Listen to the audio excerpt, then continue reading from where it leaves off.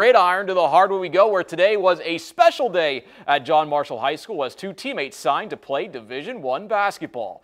Lilly Meister and Katie Hurt signed their national letters of intent in front of a crowd of family and friends this afternoon. Hurt signed with the Lehigh Mountain Hawks, while Meister signed with the Indiana Hoosiers. The pair have produced at a high level for the Rockets for years. Both players started to play on varsity as 7th graders. In 98 games, Meister has averaged 17 points, 10 rebounds, and 2 assists per game. Meanwhile, Hurt provides the Rockets with a ball handler with tremendous court vision. She has averaged 10 points, 4 rebounds, and 4 assists per game during her 73-game varsity career. Meister and Hurt are best friends off the court, and they're happy they got to share this moment together.